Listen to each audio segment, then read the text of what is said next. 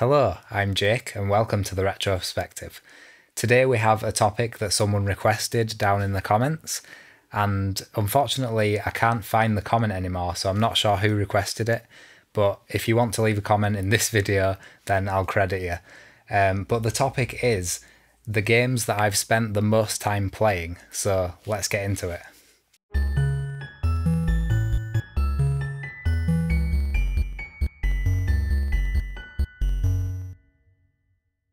So I want to kick off the video by talking not just about singular games, but about series, because there are certain series that I have played all of the games over and over again.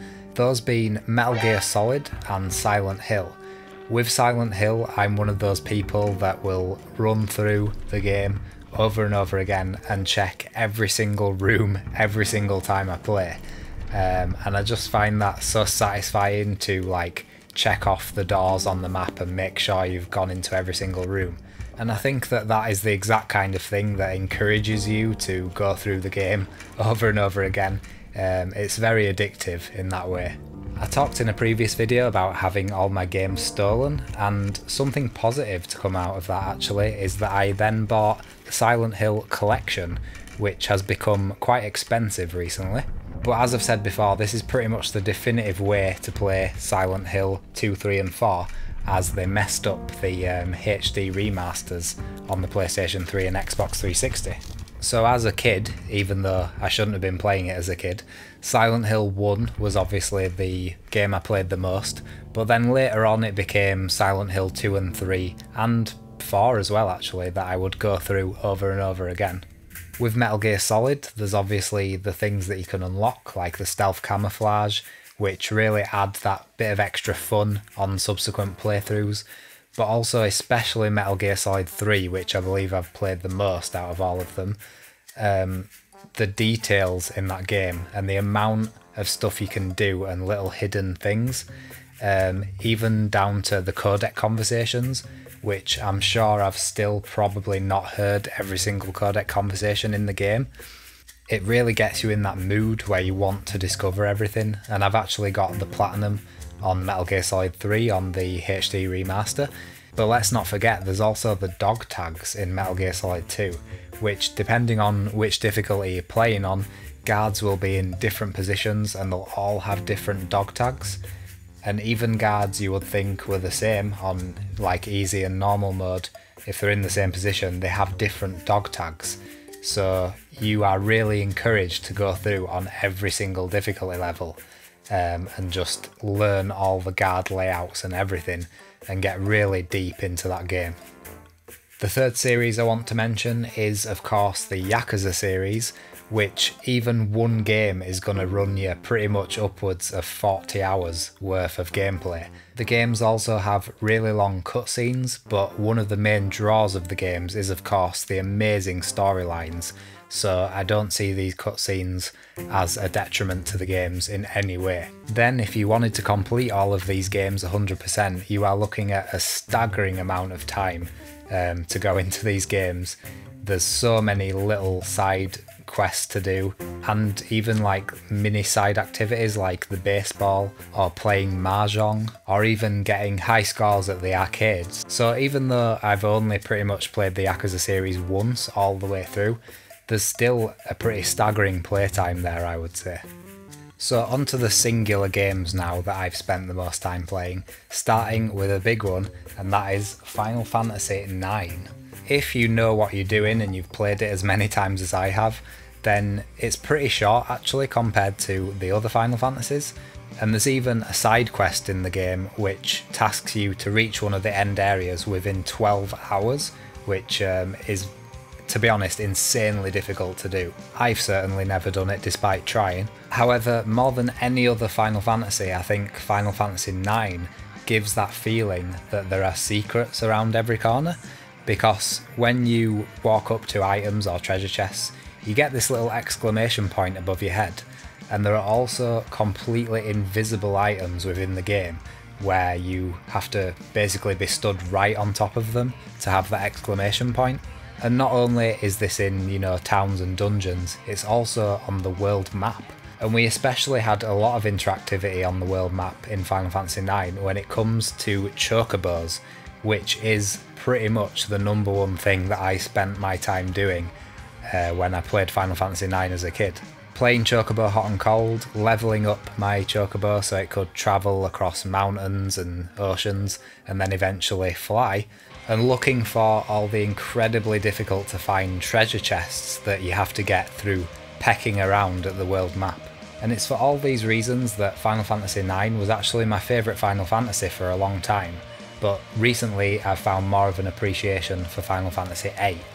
Definitely in terms of how much I've played the game, Final Fantasy IX is still the top of the list. Next up on the list is going to have to be the rather obscure game, The Elder Scrolls V Skyrim.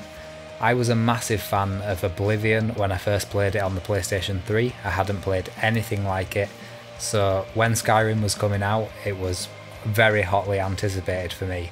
So I bought it on the PS3 and I actually platinumed it on pretty much my very first playthrough. I just did not stop playing it until I'd done absolutely everything in the game.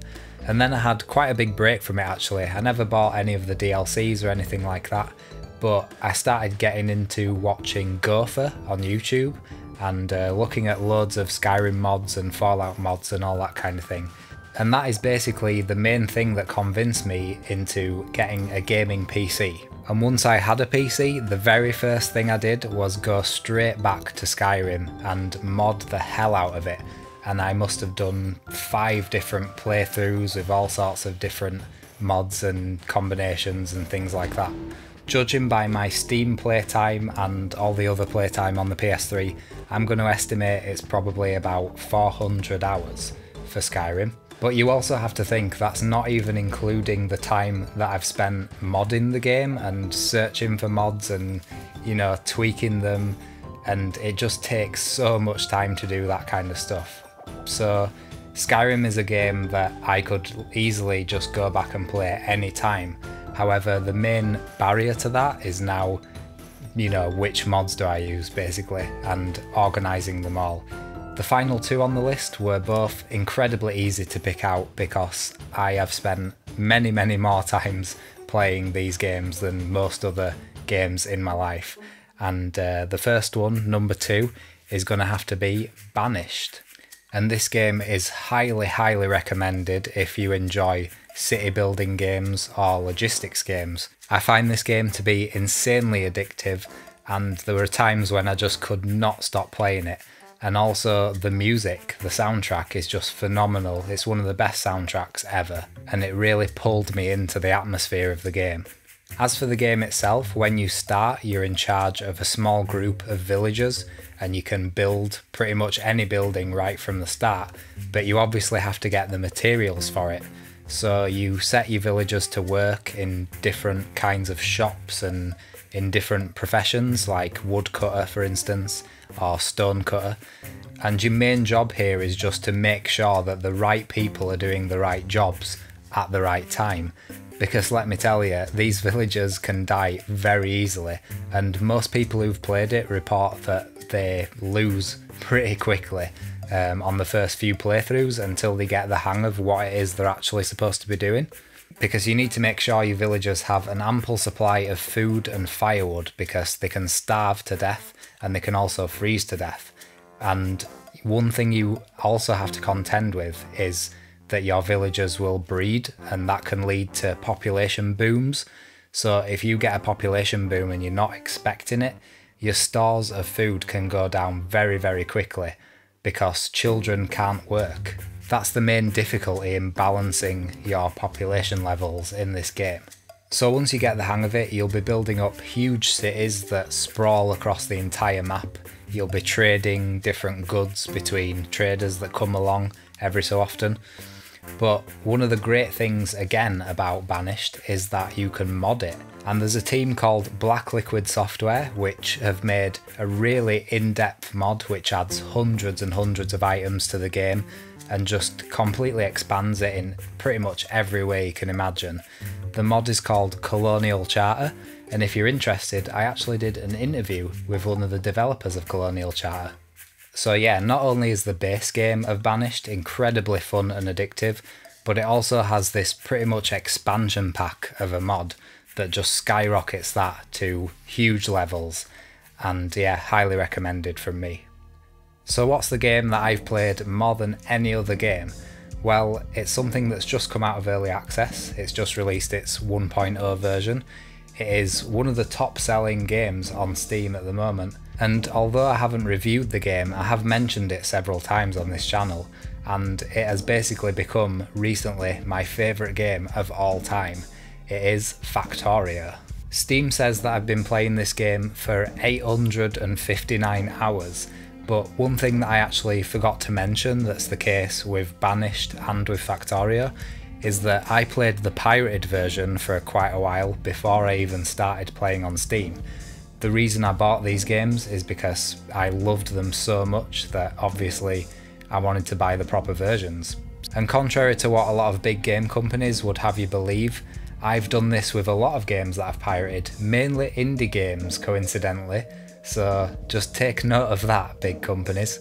So again, as I've said before, one of the great things about Factorio is since they released it on early access, there's been incredibly regular updates, and the game has just been constantly evolving ever since. Not only that, there's a huge mod scene. There are thousands and thousands of mods for this game. Some of them change little details in the game, and some of them are total conversions that just change the way you play the game completely.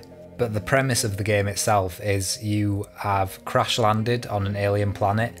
You're an engineer, so you have a lot of scientific and technical knowledge, and you basically have to mine materials to build up some machines so that you can then automate production and expand that production up and up so that eventually everything is automated and you can just spend all your time expanding the base. One little snag to that is that most of your machines will produce pollution, which anger the aliens on that world, and these insect-like aliens will come and attack your base and even attack you.